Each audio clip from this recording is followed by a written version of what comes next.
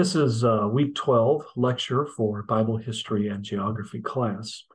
I decided that a pre-recorded lecture would work better this week due to some obligations I have at a conference and realizing that there would be some overlap. So if you would watch this as a substitute for the live lecture, and Lord willing, we'll be back together live the week after this. Let me just say again that it was a joy and a privilege to be with you in person the last couple of weeks and to meet some of you face to face and put some faces with names. And just what a privilege it was for me to get to know you. And I trust the Lord will give you a good rest of the semester. So as we get started on our lecture today, I want to put up the map that I want us to look at, and we'll start off with this. Take a look at this map for a minute, and what you'll notice is that this map is giving us a look at first century Palestine. Palestine is in the news quite a bit right now because of the war that's taking place. But this is giving us a look at first century Palestine. And as you look at this map, what are some things that you notice? Well, as you look at the map, what you ought to see is that the map is actually giving us it's telling us some of the major places, like I just circled Samaria and Judea and Perea and Decapolis. It's giving us some of these, and I'm going to circle Galilee here. It's giving us these major, what we could call provinces or maybe regions in the land of Palestine. So the land as a whole, we could refer to as Palestine or Israel. But in that land, as it was in the New Testament period, it divided into these regions or into these provinces. As normal, when we look at these, and we look at a map, what I'm going to give you is 10 things that I want you to know for this map. Let me identify those 10 things for us, and a lot of these would be the things that I just circled. So the first thing that I want you to be aware of, and you would need to know this for your map project as well as for the final exam, is I'm going to circle the word Judea here. So this would be number one, Judea. As you look at that word Judea, that you ought to think, for example, of the word Judah, which was one of the Old Testament, one of the tribes, the 12 tribes of Israel. Judea definitely is related to the word Judah. Judah was taken into captivity. Judah was brought back from captivity. So Judea or Judea comes from that name Judah, as does the name, for example, Jews is related to Judah or Judea. Jews became a term for Israelites, probably because most of those who came back from captivity were of the tribe of Judah. And so the term Jews just became used of those that were descendants of Judah or of Israel as a whole. So you're looking on the screen there, you can see that Judea is basically right in the middle. That's the heart of the land of Palestine. That's going to be your major region or province. It's going to be your most Jewish of all the regions or provinces in the land of Palestine in the first century. Let's go to a second region. I'm going to circle the word Samaria. Do you see Samaria there that I just circled? And let me put a number 2 by that. So Samaria. Samaria, this would be the location where we might think of them as half-breeds. They were half Jew and half Gentile. This was a result of some things that happened toward the end of the Old Testament period, where you have the Gentile people being brought in to settle in the area of Samaria. They end up mingling with the Jews. Their offspring comes to be known as Samaritans. These Samaritans, because they were half-breed Jews, because of the way that they worshiped, and they did not follow the temple rituals at Jerusalem. They were not liked by the Jewish people as a whole. In fact, the Jewish people tend to look down on the Samaritans, almost looking at them as no more than really really a dog. So Samaria. Let's go to a third thing that you're going to want to know for your map project. And this is number 3, if you can see what I just circled there. Number 3 is Galilee. You can see that Galilee is a region or a province in the land of Palestine. You could rightly assume that Galilee, the region, is getting its name from the Sea of Galilee, or at least the names are related. Which one comes before the other, I would not know offhand. But you can tell that the names are related to each other, and that the area of Galilee and the Sea of Galilee share the same name. Of course, Galilee, as we're going to see in a minute, is the place where Jesus grew up, and it's the place that became the headquarters of his ministry. Let's go to a fourth area, and let's talk about this, the Decapolis. If you can see what I just circled, Decapolis. Decapolis, can you figure out what that means? Deca. Deca, think of decade. What is decade? Well, deca is 10. How about polis? Metropolis. Okay, polis is a city. Decapolis would refers to 10 cities. 10 cities. This was a very Gentile area in the land of Palestine. This is the area, you can see some of the cities even there on the screen.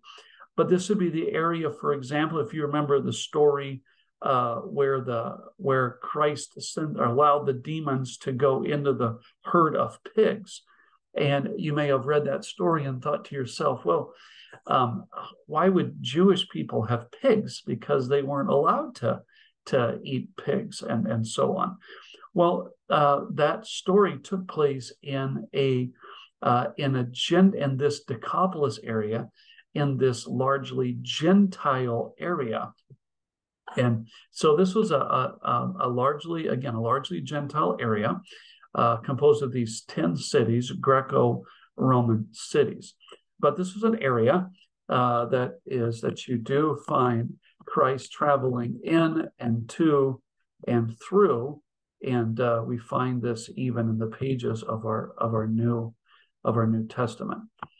How about another? Let's go to another place here as we're looking at some of this. Let's go to number 5. Can you see Perea here? Perea. This is going to be number 5 on our map here. Number 5, Perea. Perea. This is another region that we find in our New Testaments. It is not referred to as Perea so much as it is referred to as beyond Jordan. And I may try to show this to you before we end our lecture time here today. So, but this area, Perea, or beyond Jordan, as it occurs in our King James Bibles, was another area that was a part of a New Testament Palestine. What else do we want to note here as we look at the different areas? Well, let's go up to the top, and let me probably need to change colors here, and let's go up to the very top, and let me circle Phoenicia here. Can you see what I just circled there in red? That would be number 6, Phoenicia. Phoenicia is, as you can see, was north of, in the northern area of the land of Palestine. This also would be a more Gentile area. You can see the name Tyre here. That would have been one of the major cities. And so Phoenicia would have been another area in the Palestine of the 1st century AD. What else do we want to make sure that we mark on our maps? Well, if we can move to cities instead of provinces, Let me try to clear the screen there. And let's go down into Judea, and let me circle Bethlehem. Can you see Bethlehem there that I just circled? So Bethlehem. Bethlehem would be number 7 in terms of the items that I want you to know for your map project and for the final exam, Bethlehem. You can see that Bethlehem is just below Jerusalem. Bethlehem is not very far from Jerusalem. Bethlehem was one of the places that supplied sheep for the sacrifices that would take place at Jerusalem. Isn't it fascinating that Bethlehem was the birthplace of the Lamb of God who would take away the sins of the world? And the Lamb of God was born in Bethlehem, and he would be sacrificed in Jerusalem as the substitute for our sin. So I want you to know where Bethlehem is. Number 8 is going to take us up into the area of Galilee, and I'm going to circle the word Nazareth. Can you see what I just circled there in red? Number 8 is Nazareth. Nazareth, of course, is the place where Jesus grew up. He was born in Bethlehem, but he did not stay in Bethlehem. His parents ended up moving to Nazareth, and that's where he grew up, and he was known as a Nazarene. As you can see, Nazareth is in Galilee, in the region or province that we would refer to as Galilee. Then number 9, I want you to locate Capernaum, and I'm going to circle it here on the map, Capernaum. And you see what I just circled in red there, Capernaum. You'll notice that Capernaum is right on the edge of the Sea of Galilee. And you notice that especially when you travel to Israel today and you visit Capernaum, and there's a beautiful synagogue that's there in Capernaum. And Capernaum is right on the shore, the northern shore of the Sea of Galilee. Capernaum is important because it was the headquarters of our Lord Jesus Christ's ministry. He grew up in Nazareth, but as he began his ministry, Capernaum became the headquarters for his ministry. And so you'll see references to Capernaum in the New Testament. So Capernaum, that would be number 9 in terms of the 10 things that I would want you to know. And then number 10, I'm going to circle down here. Number 10 would be Jerusalem. And I want you to know where Jerusalem is. And of course, Jerusalem would be the capital of Palestine, or the capital of that area. Jerusalem would be the city where Jesus would die. And so Jerusalem is central to a lot of the events and activities that took place during Jesus' ministry. So those areas are the 10 that I want you to know as we work towards our map project, and as we work toward being ready for our final exam. So let's come out of that then, and let me show you something else. Let me show you where some of those different things occur in the Bible, and just so you can see some of the names. So I'm going to share a screen with us here, and as you can see, as I share the screen, you're going to see that I already have identified something that I wanted you to see, and that is in Mark 7:26. You may remember that one of the places on the map, in fact, you may want to be looking at your map while we look at some of these different verse references. But Mark 7:26 tells us about a Canaanite woman. She was definitely a Gentile. She was a Canaanite woman. The parallel passage in Matthew identifies her as a Canaanite. She was a Greek, as it says here, a Syrophoenician by nation. Syrophoenician. You can see in this name, Syrophoenician, you can see the word Phoenicia which was one of the regions or provinces that we just looked at on our map there toward the north. So Jesus actually traveled into the area where this lady was from, and ends up meeting with this lady, and meeting her need. And it's a fascinating story. More of the story is told. I don't know if I can easily go to this reference here. It may not want me to because I'm searching for something else here. But let me see if I could go to Matthew 15 here. Doesn't want to make the shift here, but I thought I could maybe show you. Anyway, but Jesus meets her need in a very fascinating story. Let's see if I would be able to show you something else. Okay, do you remember the Decapolis?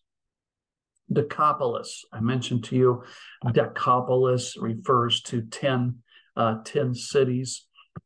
So Matthew 4:25, there followed him great multitudes of people from Galilee and from Decapolis and from Jerusalem and from Judea, and then it mentions, and from beyond Jordan. When you see this verse, what I want you to think of now as a result of our class and from our studies together, even what we just looked at just a minute ago, is that actually this verse is giving you different regions or provinces.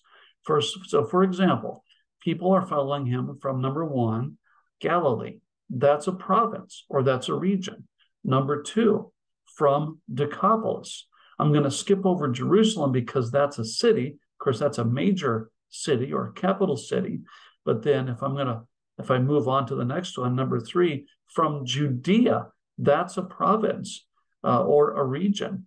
And then beyond Jordan, that actually is the Bible's term for what we have identified on the map as Perea. The other name for Perea was beyond Jordan. So when you see the word beyond Jordan used in this way, it's kind of a technical term. It's more than just saying people that were from beyond Jordan. It really is saying they were from beyond Jordan, this specific area. So I'm going to put a number 4 there because this actually is another province or region where people are coming from. But what I want you to see is that you can see references to Decapolis in various verses. And I'll just show you here. You can see Mark 5. If we go down here, you can see Mark chapter 7 and verse 31. You can see it mentions he departs from the coast of Tyre and Sidon. He came into the Sea of Galilee through the midst of the coast of Decapolis. So you can see Jesus is traveling from place to place, almost from side to side, as he's in his ministry travels. We already came across this a little bit, but let me just do this search as well, just to show you. Here's this term beyond Jordan that occurs multiple times, and I'm just going to focus on the New Testament references here. But you can see here's the verse we looked at earlier. You can see here he comes into the coast of Judea beyond Jordan. You can see here beyond Jordan, beyond Jordan, beyond Jordan. And again, this becomes almost a technical term. It was beyond Jordan, but it also is a technical term for this area that we come to know of as Perea. So if I could put that map back up again, and let me just, having showed you a few of those things, once again, just identifying, for example, that we have, I'm trying to find my pointer here. So once again, here's Judea, and then here is Jerusalem. Okay, here's Phoenicia. Okay, when it mentioned Jesus traveling through the area of Tyre and Sidon. I don't know if those are good colors for you to see, but Tyre and Sidon, that's the area where he was. And then traveling through Galilee, or however it worded it, into the coast of the area of Decapolis. Okay, there's that Decapolis area. Once again, Perea, this is the area beyond Jordan. Okay, why beyond Jordan? Well, this is the Jordan River. The Jordan River flows between the Sea of Galilee and the Dead Sea. It actually begins above the Sea of Galilee, but then flows out the southern end of the Sea of Galilee and winds its way down. It actually is called the descending river, Jordan River, the river that descends, because it just, the way it snakes down and goes down into the Dead Sea or the Salt Sea. But you can see the area of Perea is on the other side of the Jordan River, and so this Perea was also referred to as beyond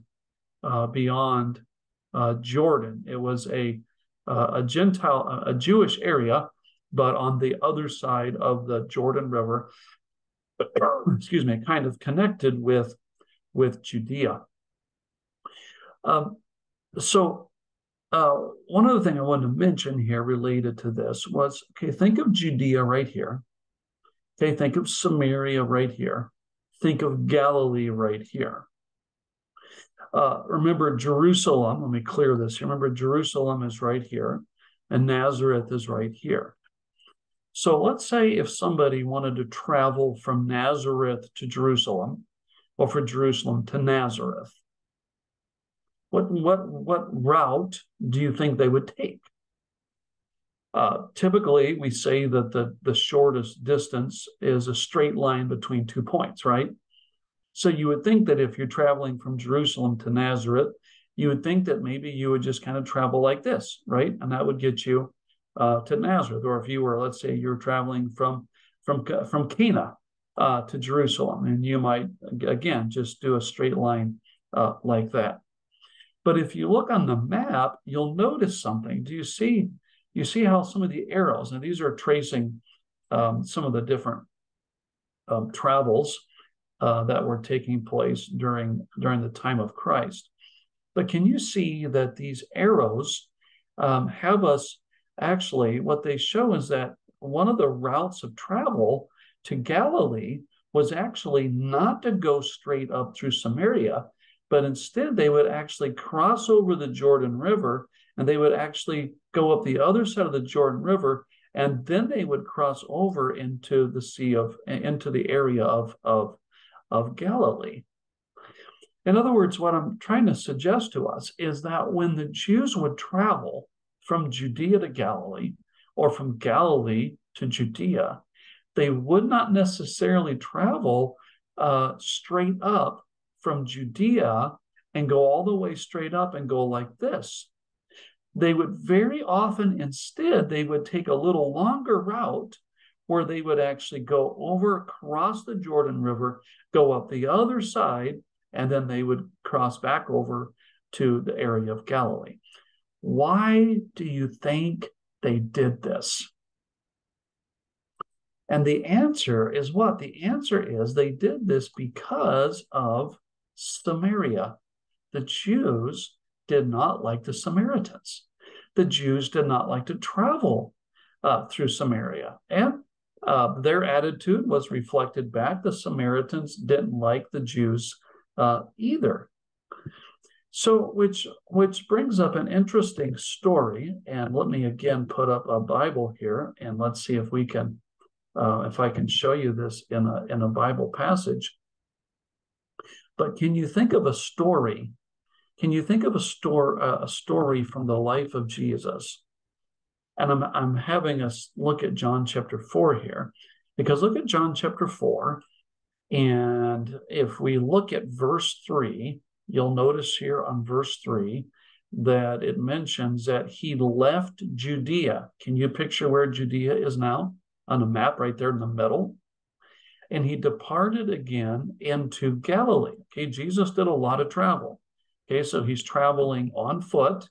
So he's traveling from Judea, and he's departing again into Samaria. And look what it says here. He must needs go through Samaria. What does that mean? He must needs go through Samaria. Must he needs go through Samaria? Must he needs go through Samaria? let's again look at our map here. Okay, so according to John chapter 4, Jesus is traveling.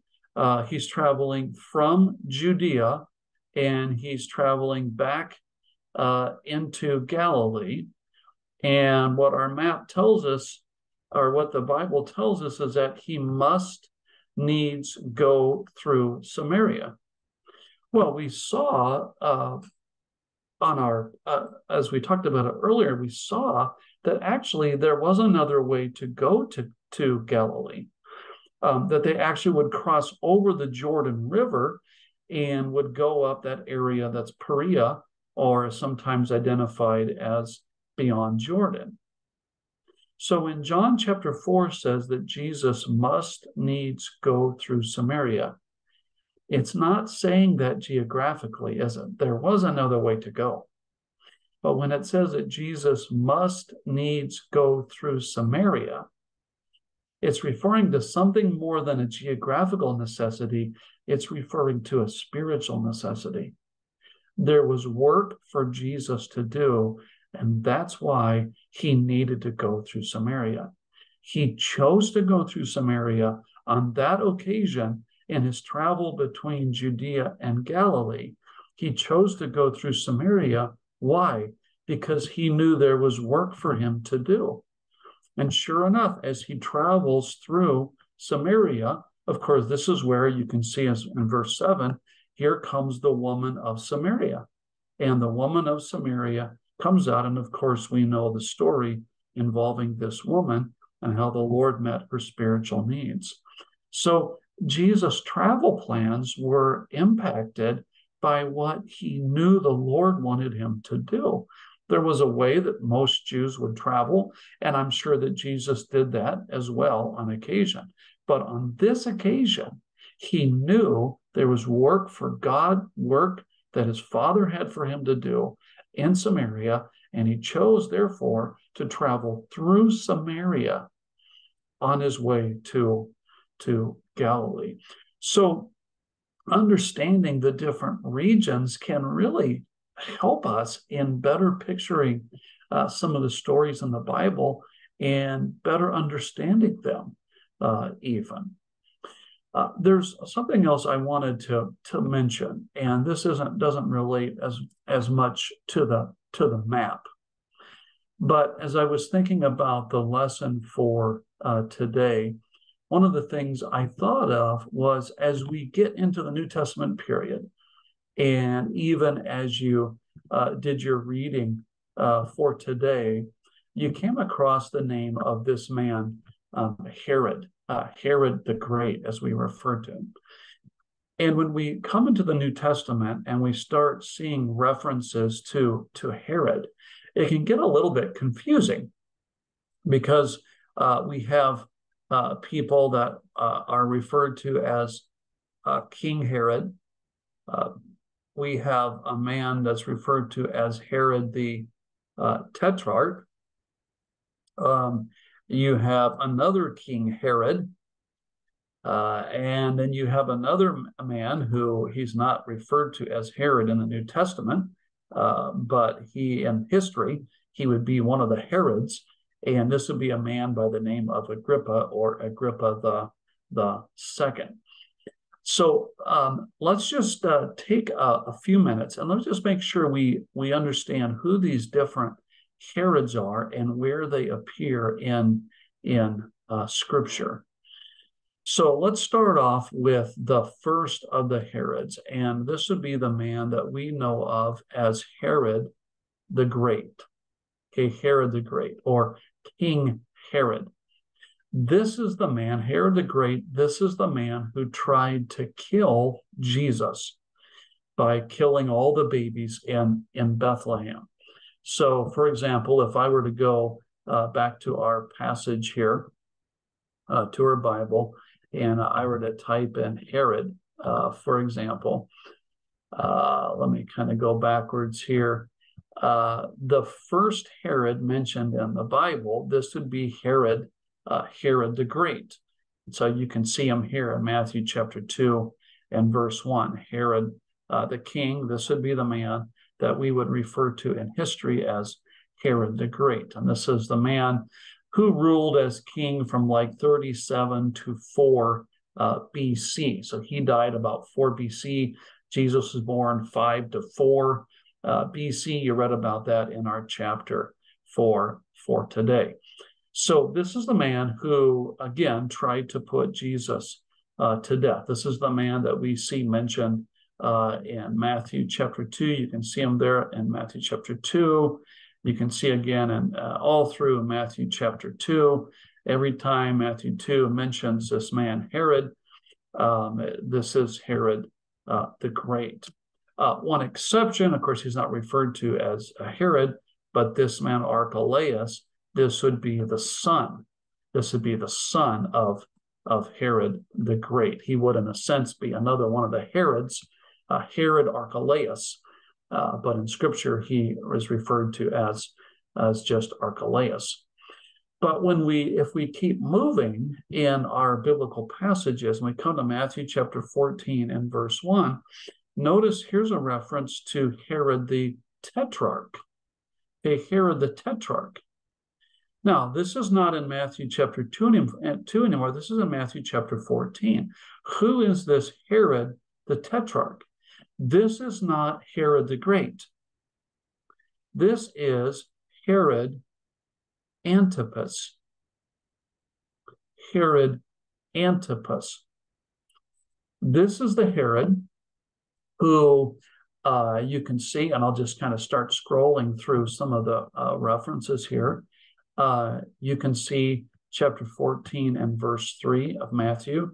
This is the Herod who had laid hold on John. This would be John the Baptist, and bound him and put him in prison for Herodias' sake, his brother Philip's wife.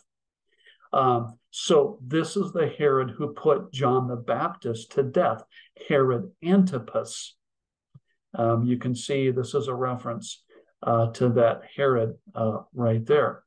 Mark 6:14, this is a different book in the New Testament, but again, this would be Herod Antipas, Mark chapter 6. Moving through the references here, Luke chapter 1 is going to be back to Herod the Great, because this is the time of Jesus' birth.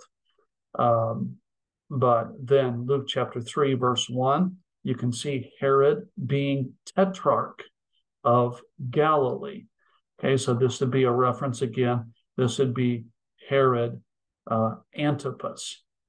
Okay, so Luke chapter 1, the days of Herod, king of Judea, that's going to be Herod the Great.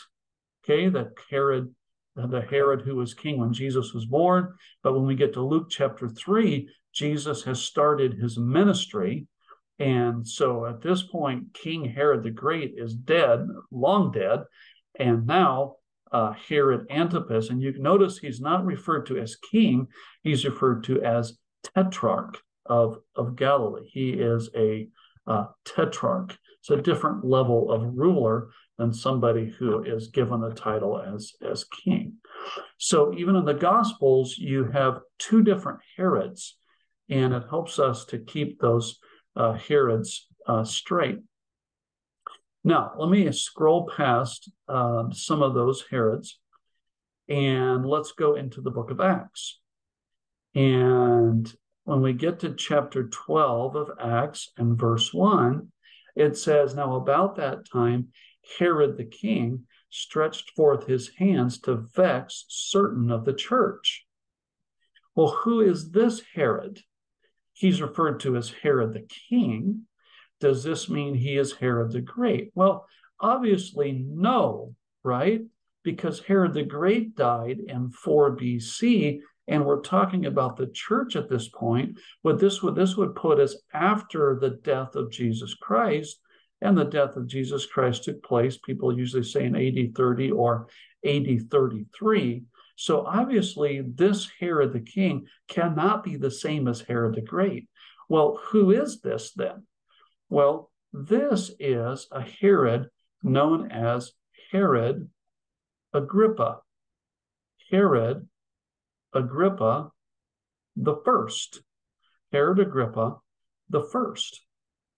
And this is a man, a Herod, a descendant of Herod, who reigned from 37 to 44 AD. He died in AD 44. It's recorded in Acts chapter 12, kind of a gruesome way to die. And even secular history records something very unusual about his death. But this was the short period during which he reigned as king, just like his forefather Herod the Great had reigned as king. But this is actually Herod Agrippa the first that we have mentioned in Acts chapter 12, verse 1. And then he, of course, is mentioned again there. You can see Acts 12, verse 11, verse 19, verse 20, and so on, verse 21. It mentions this Herod. By the way, here we have Acts 13:1. Again, remember this Herod the Tetrarch, right? Who is Herod the Tetrarch? Well, this again would be Antipas. Okay, this is the man who was there at the trials of Jesus Christ, the time of his death. This is also the man who put John the Baptist to death. But let me show you one other thing related to a Herod. This will not be quite as clear, but let me just bring this up and mention it to us. This is a man that is referred to as King Agrippa. And this is in Acts 20, Acts 25. You can see King Agrippa. This is another one of the Herods. He's not referred to as Herod in Scripture, but this would be Herod Agrippa the second. Okay, it was his father who's mentioned in Acts chapter 12, and that would be Agrippa the first. But this is Agrippa the second. And Agrippa the second is the Agrippa, the Herod, if I could put it that way, that's mentioned in Acts 25 and in Acts 26. This is the Herod who wanted to, you can see here, who Paul gave his, defended himself. Remember, Paul was basically on trial. And so one of the people that he was testifying before, remember this man Festus, and he wanted input into Paul's situation. And so he asked this man, King Agrippa, if he would be a part of listening to Paul and weighing in on Paul's case. And so this is the Agrippa that is mentioned in Acts 25 and even as far as Acts 26. So if we put all that together, then what do we have? Well, we've got then a number of different Herods that are mentioned in Scripture. We have Herod the Great, who was the king when the New Testament opens at the birth of Jesus.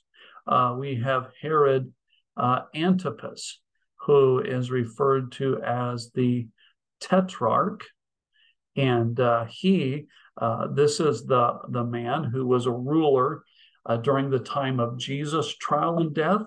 He's the man who put John the Baptist to death.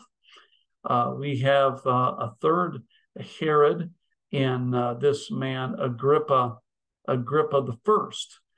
This is the man who's mentioned in Acts chapter 12. He's the man who he's the one that put Peter in prison, was hoping to put Peter to death. He had already killed another one of the apostles and was hoping to put Peter to death. But the Lord rescued Peter. But this is the Agrippa. This is the Herod Agrippa. He's mentioned. He's referred to as Herod the king in Acts chapter 12. And then we have another Herod Agrippa the second, and this is the Agrippa that we find in Acts 25 and 26. So as you're reading through the New Testament and you see a reference to these Herods, realize that these are not all referring to the same man. They are, in a sense, referring to the same family. They're referring to Herod the Great and the various descendants of his who reigned as kings. And so they were a very prominent ruling family during the first century. And Herod Agrippa II is really the last of that family to reign, and he reigned right up until the time of the Jewish rebellion, and about AD 66 or so, that led to the destruction of the temple. And when he saw how things were not going to go well for the Jews, and he was ruling over the Jews, but he was really on the Roman side. When he saw that, he ended up going to Rome, as I recall, and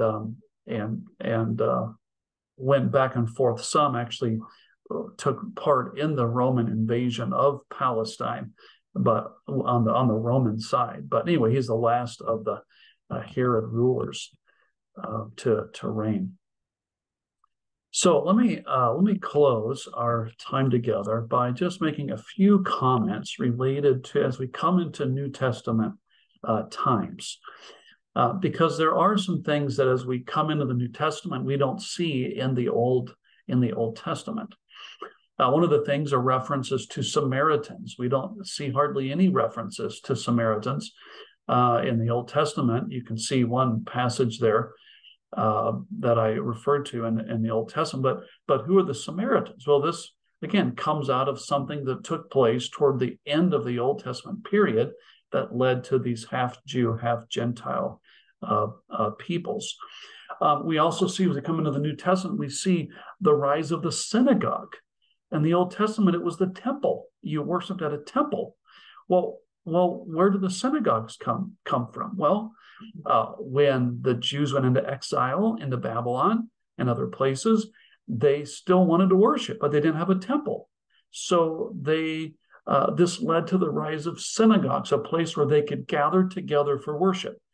It was not a temple, but it was a place where they could gather together for worship that was referred to as a synagogue. This man Ezra, who was one of the last men in the Old Testament, his study of his devotion to Scripture and study of it led or birthed a class of men known as scribes or lawyers. These lawyers, these are not lawyers maybe how we think of the word. These are people that were skilled in the law of God, who devoted themselves to the study of God's law or the Scripture. And we see references to these in the pages of our New Testament.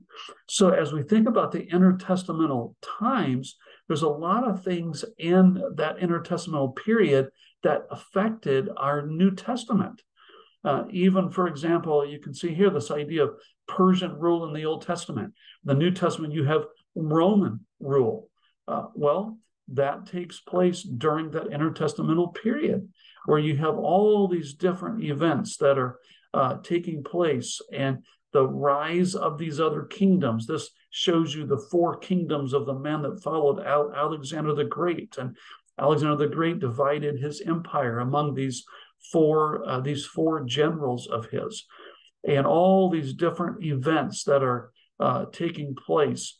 And by the way, this you can even see on this screen here. You can see a reference here to Herod the Great, who marries into this dynasty. Let me see if I can circle this here. Can you see that? That's kind of not a great color here, but that Herod the Great, he married Mariamne, who was a descendant of these Hasmoneans, who were these Jewish rulers. Okay, but all of this is taking place during this intertestamental period, and leading to Roman rule and then Roman rulers, so that when you come into the New Testament, you have Roman rule, and you have people like Caesar Augustus, who's mentioned in the pages of our New Testament. He may have been the greatest emperor ever. And you can see some of the details related to him here, Octavian or Caesar Augustus. And then this man, Herod the Great, who becomes a very significant ruler. We think of him as the man that tried to kill the Christ child, and that's true, but a very significant ruler coming from the area of this place, Marisha, where his family would have been from. And he would change the landscape of Palestine by the things that he would do. Here's a little bit of a overview of his life, but all the things that he did, the things that he built, his different sons that are mentioned in the New Testament, even Archelaus that I mentioned earlier, Philip, who was also one of Herod's sons, and Herod Antipas, who was his son, the one who ruled Galilee and beheaded John the Baptist. So this man, Herod the Great, again, had a very significant impact in the New Testament times, and in the times related to the coming of Christ and the ministry of Christ, and so on. So we may come back and say more about that next time. But I wanted to at least mention those things as we looked at the map that we had for today. And Lord willing, we'll pick up there. And next time we'll meet. Be sure that you keep up with your assignments, your reading, and doing the review questions. So thank you very much. And Lord willing, we'll be back to having a live lecture next time.